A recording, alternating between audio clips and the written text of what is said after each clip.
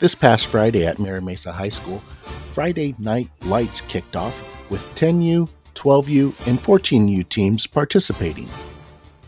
The 10U teams started the action off.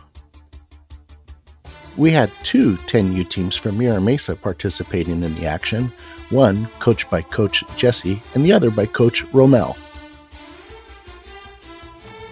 Lots of really good passes thrown and a couple really incredible catches made. The 10U teams have some really talented players, and the future is really bright for that division. The 12U division had teams from Mira Mesa, East County, and Bonita all participating in the event. Coach Randy Roa and his 12U Chargers looked really strong on the field. They squared off against a really good team from East County. All in all, it was a lot of fun to see these kids out there playing together, and they had a blast doing it.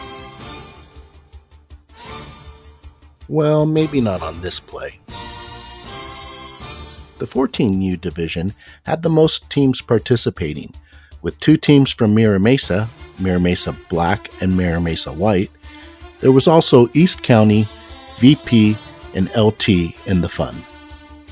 I really enjoyed the linemen playing wide receivers and making catches. It was pretty awesome to see.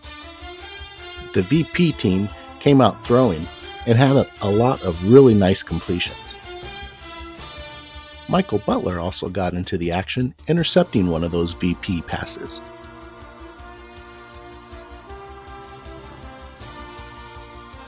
On Mira Mesa Black, Diego Juarez and Ryder Lai tore up the field.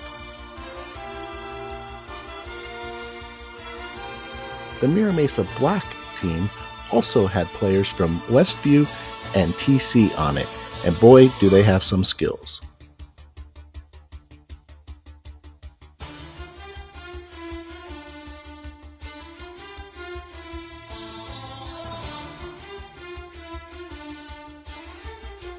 And Noah, the bus Chew, makes a reception and breaks out for a touchdown. For the first weekend of the series, it was a really fun night of football. I think the kids all enjoyed themselves, and I enjoyed watching the kids play. Come out to the Mira Mesa High School football field next Friday and watch some of the 7-on-7 action. It's well worth the price of admission. It's free, by the way. And that'll do it for this week. From the Mecca, this is Ed Hartel reporting.